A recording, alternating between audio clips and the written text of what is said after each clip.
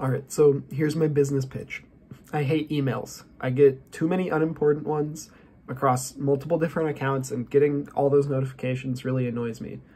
Sometimes I get really important ones though, so I need the notifications on because I can't miss an urgent email that requires a response within the next day or two. I want to solve it by building an app that reads emails and notifies you when you receive an urgent one so that you can respond quickly to that, and then allows you to turn off your emails. I also want to build in other features like summarizing emails and unsubscribing from mailing lists automatically.